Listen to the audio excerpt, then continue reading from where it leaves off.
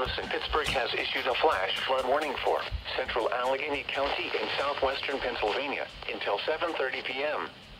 At 4:30 p.m., Doppler radar indicated thunderstorms producing heavy rain across the warned area.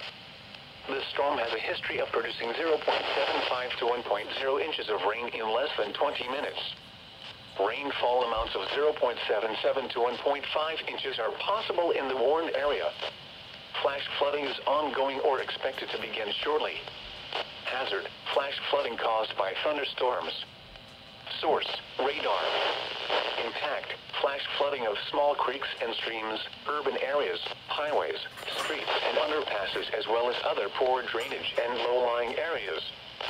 Some locations that will experience flash flooding include Pittsburgh, Penn Hills, Mount Lebanon, Bethel Park, Ross Township, Shaler Township, West Mifflin, North Side Pittsburgh, Baldwin, Upper St. Clair, Scott Township, Wilkinsburg, Whitehall, Robinson Township, Munhall, Brentwood, Swissvale, Dormant, O'Hara Township, and Bellevue.